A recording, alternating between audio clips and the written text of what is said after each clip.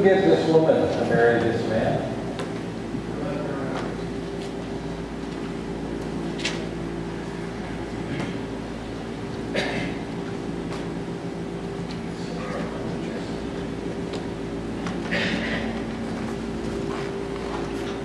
John, do you come today to this chapel believing that marrying Kila is God's will for your life, and that you're prepared to take her unto yourself and enter into a holy covenant of marriage today with her and with God for as long as you shall live?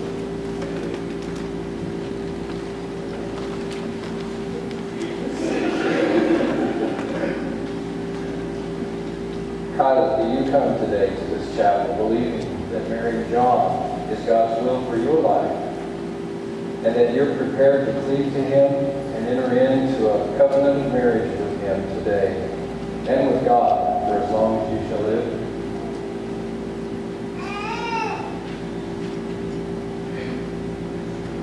Well, we welcome you here today. Today is a beautiful day, and we're gathered here in the sight of God and in the presence of you, this company, to join together John Hilton and Kila Saxton in holy matrimony.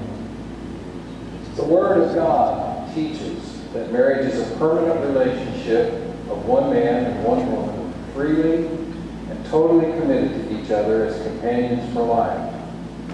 In the words of an older minister friend of mine, he used to say it this way: one man, one woman, one time for all time. In the Bible, in the book of beginnings, the book of Genesis, God created the heavens and the earth and all that was in it. And after each day, God said, "It is good." But on one day, he created man, and he said, "It's not good. I will create a helper suitable for him." So God took a rib out of Adam's side and crafted a beautiful woman and presented her to Adam, and then God said it was good. He also said, "For this cause a man shall leave his father and mother and shall cleave to his wife, and they shall become one flesh." God ordained marriage. It is not just an institution of man. It is a holy thing, and it is not advisedly to be entered into irreverently, but with godly discretion and respect. Each of these two, John and Kila, are starting a new chapter in their lives, starting this evening. While each has definite experiences of joy and disappointments in their past, they're now bringing their lives together to create a new union that will serve to fulfill each other and through which together they may serve God. We're calling on God this evening to join these two together. The Bible verse Isaiah 43:18 says, "Do not call to mind the former things, or ponder the past. Behold, I will do something new. Will it not spring forth now? Will you not be aware of it?" Marriage is more than a commitment, more than a legal contract. Marriage is a covenant between two people and God. The Bible verse Malachi 2:14 speaks of God being a witness between the man and his wife and calls the woman his companion and wife by covenant.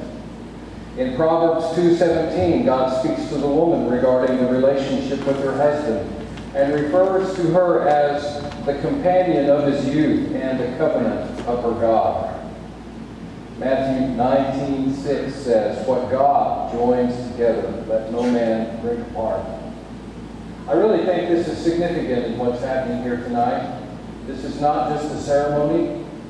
We're asking God to join these two together in a way that only God can do. What God has joined together, what God is going to join together tonight, He is officially joining John and Kila together and will make their marriage a union. That's why we seek God's blessing. He is the invisible third party that enters into this union today and will give it the strength to keep it from being broken easily. Ecclesiastes 4:12 says, "A threefold cord is not easily broken."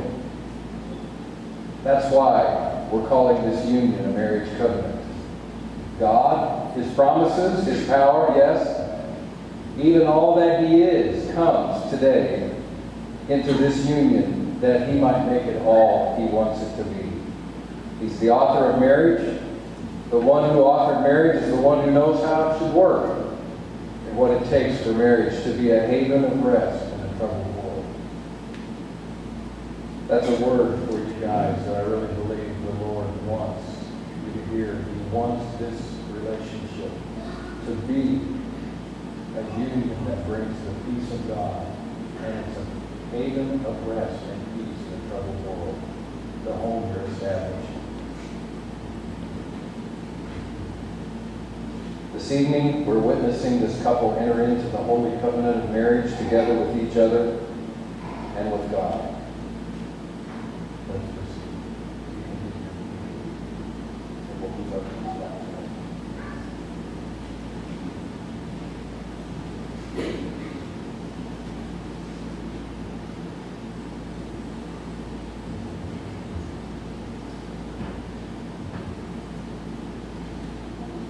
John, would you repeat this after me to Kila? I, John, take you, Kila. I do not take you, Kila, To be my wife. to be my wife, To live together with you to live together with you in God's holy covenant of marriage. in God's holy covenant of marriage. I promise to love you I promise to love you, and serve you serve you, and give myself to you and give myself to you, as Christ gave Himself for the church. as Christ gave Himself for the church. I commit to comfort you, I commit to comfort you, to honor and keep you to honor in sickness and health, in sickness and health, in wealth and in want, in wealth and want, keeping only unto you, keeping only unto you, forsaking all others, forsaking all others, for as long as we both shall live. as long as we both shall live.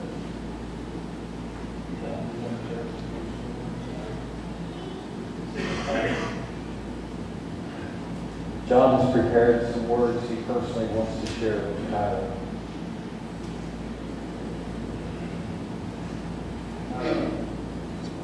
Today we are joined by our friends and family on this day, 13th of December. And while it might be cold outside, in here we are celebrating the day that both of us have been waiting for over a year and a half. Here we finally get to complete our union, become the team that we always dreamed of being. I have known you for what seems like an eternity, and today I finally get to realize my dream that I first realized almost 8 years ago of marrying my best friend and partner in life. I wanted to share a poem that summarized my love for you. This is written by the poet E.E. Cummings titled, I Carry a Heart With Me. I carry a heart with me. I carry it in my heart. I am never without it. Anywhere I go, you go, my dear. And whatever is done by only me is your doing, my darling. I fear no fate, for you are my fate. I want no world, for beautiful you are my world. And it's you, or whatever a moon has always been, and whatever a sun will always sing, is you. Here is the deepest secret nobody knows. Here's the root of the root, and the bud of the bud, and the sky of the sky, which grows higher than soul can hope or mind can hide. And this is the wonder that's keeping the stars apart. I carry your heart. I carry my heart. I vow to love, always love and protect you. Be your life partner through the good times and bad, and always be faithful to our Redeemer. I vow to love you through sickness and in health, to always be there when you need it the most, and be the best husband and father I can be. I vow to always support you and our family through any obstacle that life throws at us. You are my soulmate, my people, and I consider myself the luckiest guy in the world to be married today.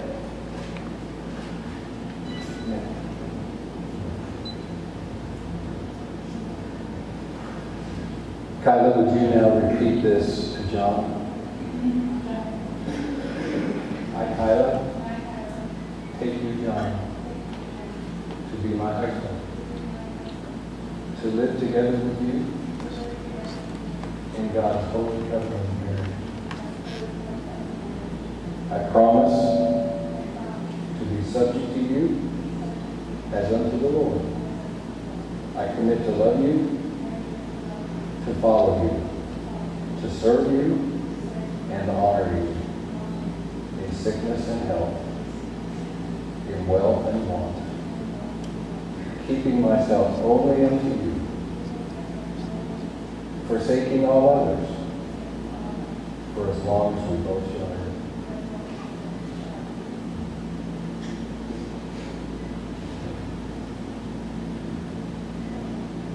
Have a song now.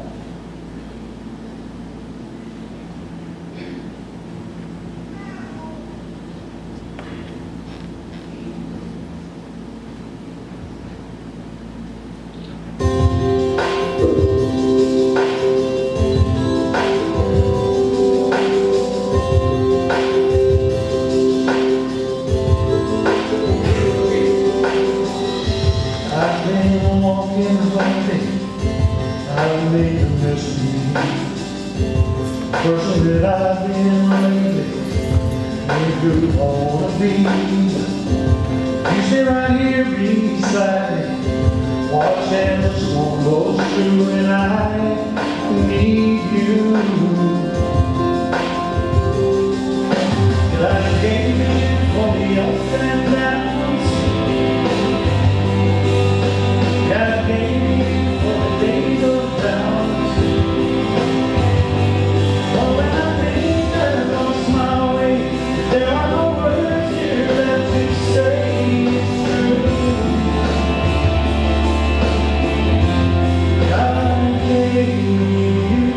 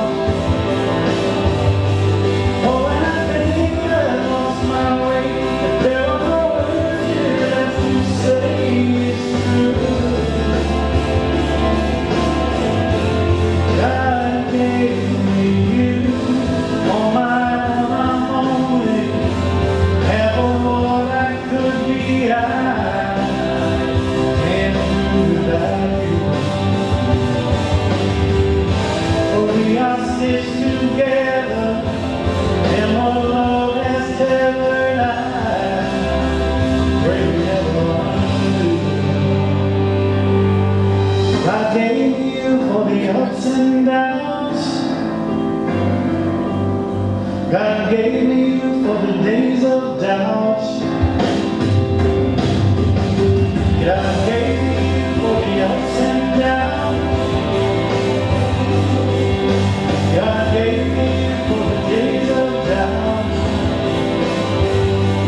Oh, when I think I lost my way, there are no words here left to say it's true. God gave me you.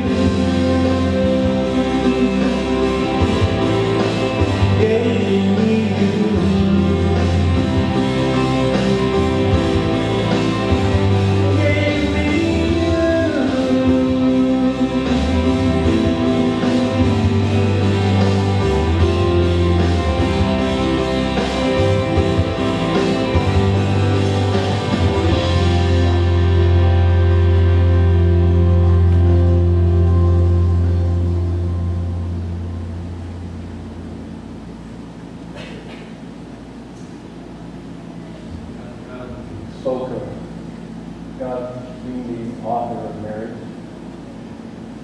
And the Word of God, the Bible, tells us some of God's blueprints for marriage that we want. I'm going to share a few of those scriptures. The Word of God tells us what love is like and what love does. Love is patient. Love is kind. Is not jealous. Does not brag. Is not arrogant. Does not act unbecomingly. It does not seek its own. It is not provoked. It does not take into account the wrong suffering. It does not rejoice in unrighteousness, but rejoices with the truth. Bears all things. Believes all things. Hopes all things. Endures all things. Love never fails.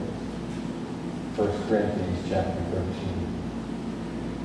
The New Testament also shares that true happiness comes from putting each other first rather than thinking of myself first. Be subject to one another in the fear of Christ.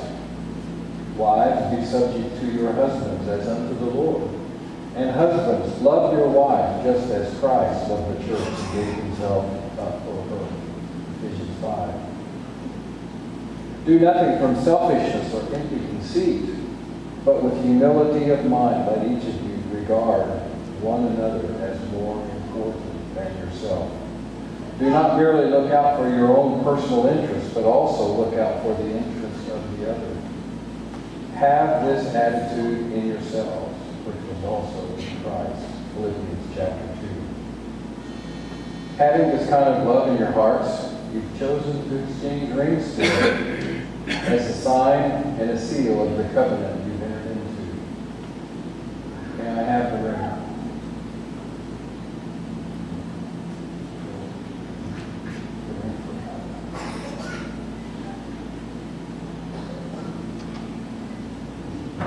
The ring is given as the sign of the covenant each of these have entered into today and with God. The Bible tells the story of a rainbow that was set in the sky with Noah after the flood. And God made a promise after the great flood. And the bow was a perpetual sign of a covenant he would make and did make.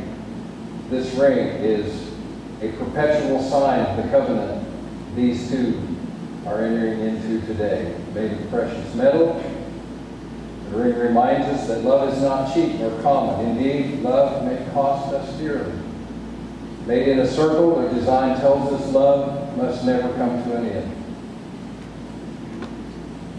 As you receive these rings today and begin to wear them, whether apart or together, may they be constant reminders of these promises we made today.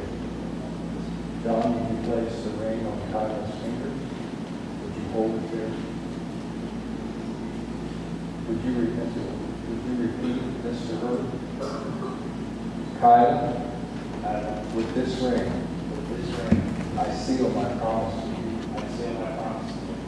It is a sign of our covenant and of our love as we join our lives together before God. Have your own ring. Kila, would you take this ring, place it on John's finger, and would you repeat this to him? John, with this ring, I seal my promise to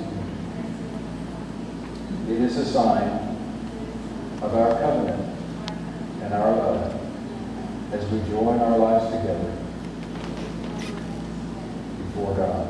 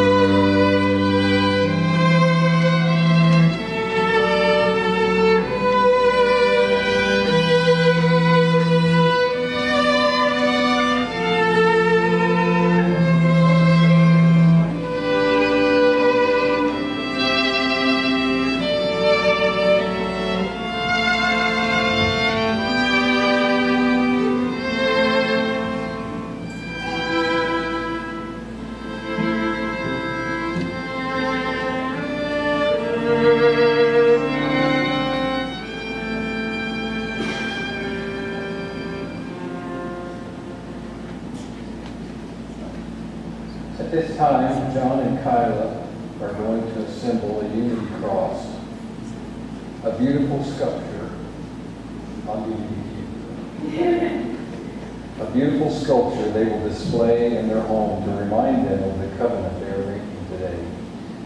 In Genesis 1, we read that God created man in his own image. That means he created man bold, strong, to be a leader, to be a protector of his wife and family. The outer form of the unity cross represents the strength, leadership, and protection of the man.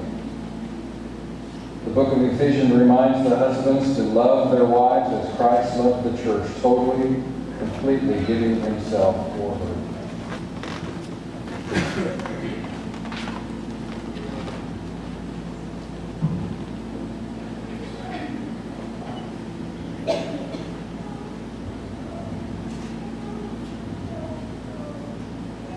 As well, in Genesis chapter 2, the Word of God tells us that the woman was taken from man. The bride's piece of the unity cross represents the beauty, the many capabilities of the woman, designed with intricate, beautiful detail, and is placed inside the protection of the groom's cross, completing the sculpture and representing the two becoming one.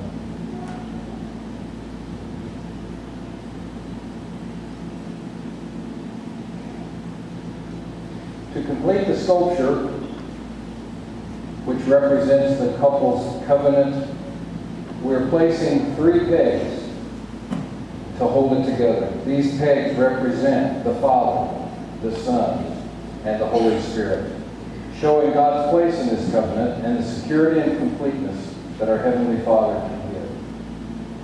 You insert pegs, one here, one on this.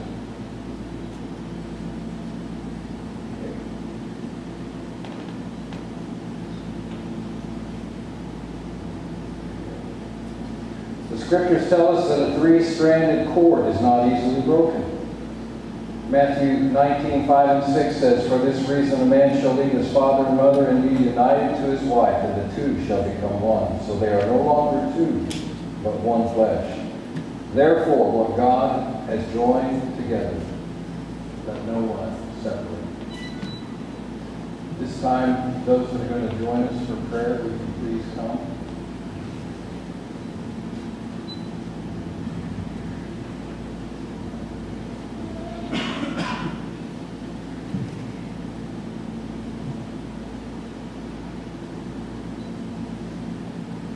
Join us in prayer.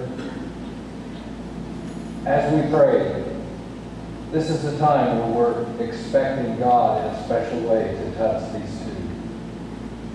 We're not just praying to be nice.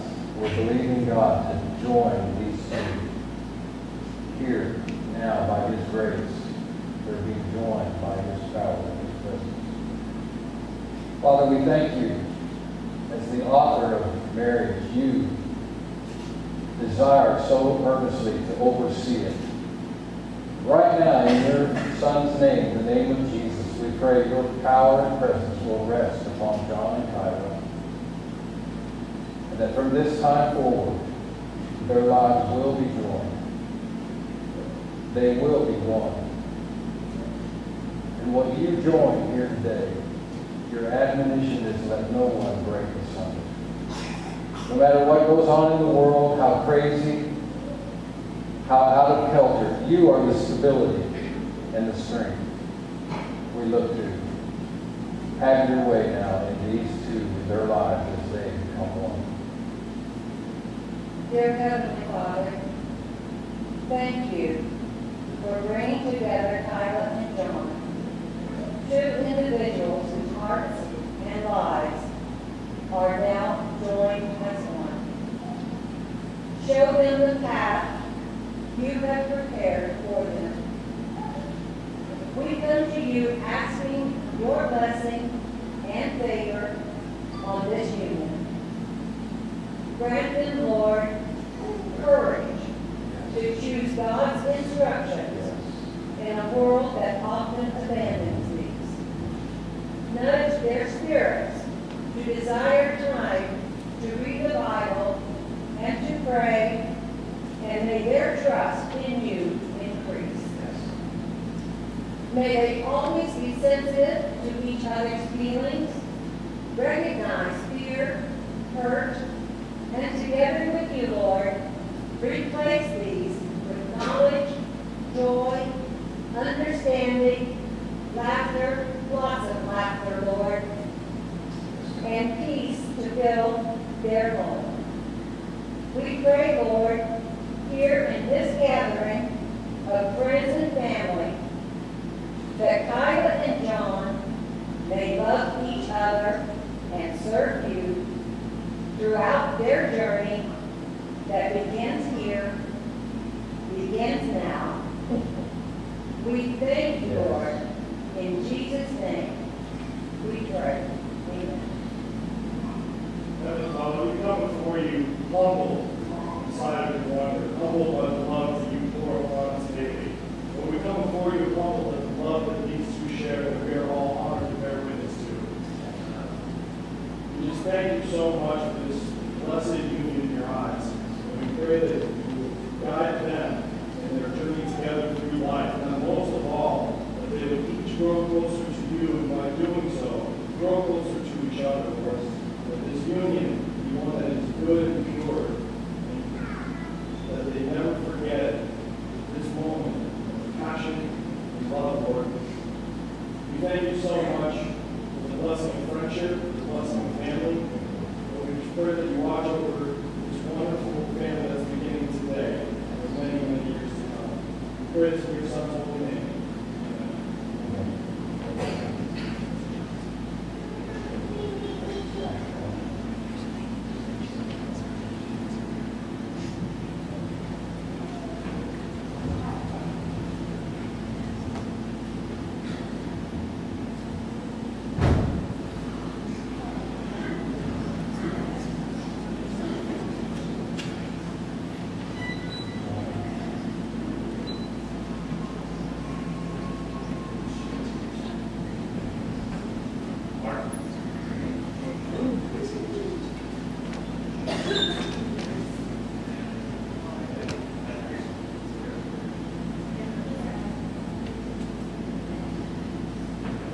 There's a nurse that's attending.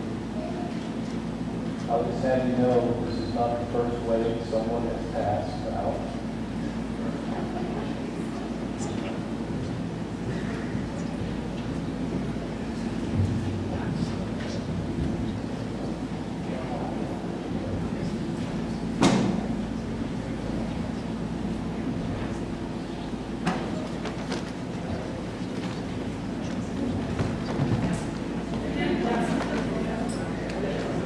This begins to be something that will make this wedding memorable.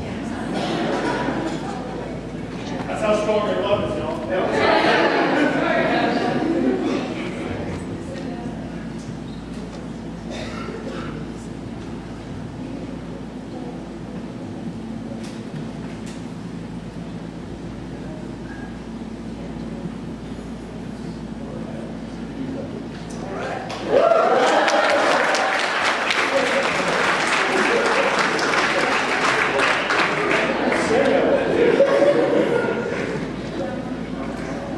Where were we?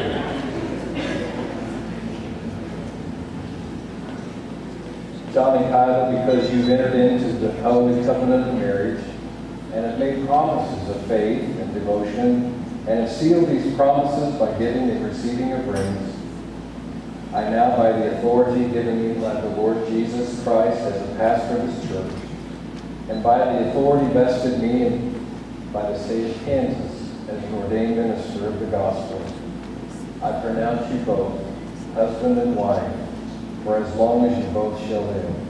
What God has joined together, let no one break apart. You are now married. You are now husband and wife. Let me move out of the way. I forgot the next line, John. Do you remember what it was? You may now kiss the bride, John.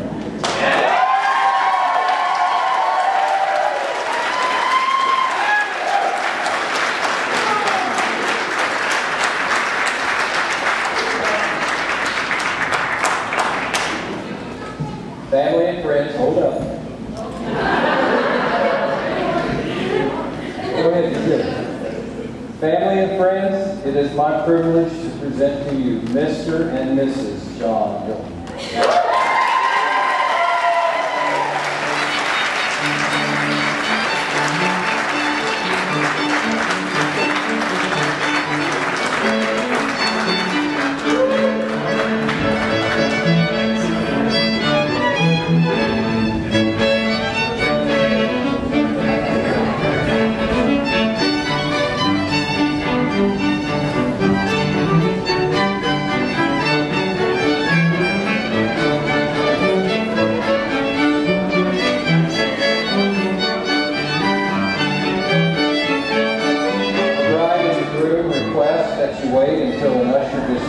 You by rows.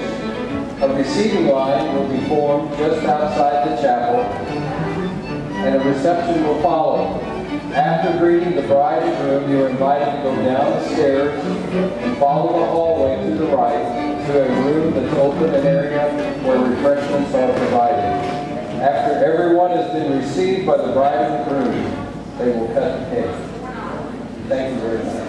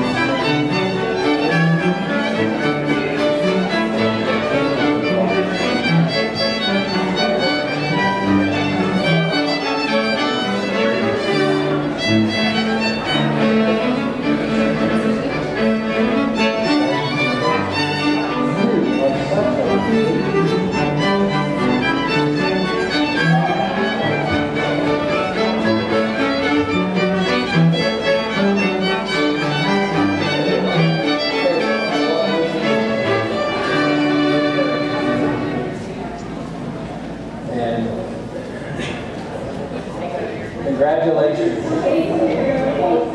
Such a memorable ride. Good job, man. You ladies all look so lovely. I started to say, where did the finally say?